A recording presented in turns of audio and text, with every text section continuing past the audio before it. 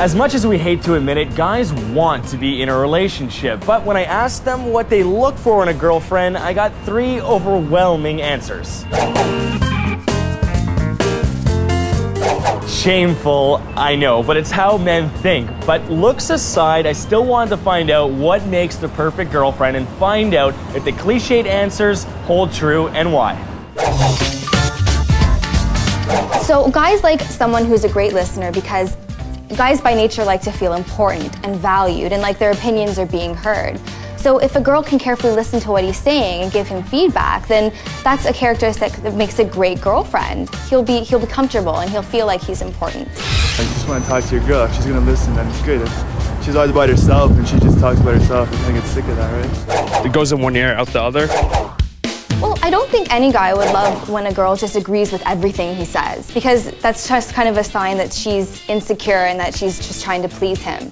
So in contrast, when a girl can really challenge him and throw it back to him and give him a great conversation, that's something that's actually quite intriguing in a girlfriend, and that's another characteristic that guys really like. If you're with a girl for 6 to 8 months, you're starting to get bored, and if the girl's not challenging and not making it exciting, then you're going to start moving on to the next person. I'm always trying to push myself to get better, so it helps when someone's there trying to do the same thing. It helps a lot. I don't know, you always want somebody to wants the best thing for you and wants you to keep going and achieve what you want, so it always helps, right?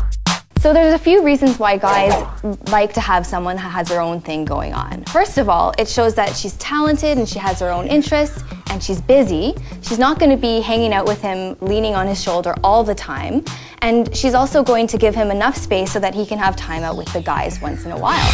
Again, I think that also keeps the guy interested. If the girl's independent and doing her own thing, if the girl's trading on the guy's every word and if the guy says jump and the girl says yes, she does it. Again, that's great in the beginning, but a couple of months down the line, the relationship has been boring. If the girl's independent, wants to do her own things and is meeting other people all the time, again, the boy's got to be interested to make sure that the girl's by his side.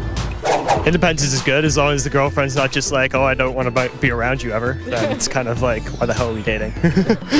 If she's not independent, she's too clingy and dependent, then you get sick of her, right? She's always around, you just don't want that in your life. You want to kind of do your own thing and have her do her own thing, so you want somebody who's an individual, who's a person, not just always there type of thing, So surprisingly, guys look for qualities that go beyond those assets that made them buy you that drink in the first place. But more importantly, those are the traits that are going to make the relationship work in the long run.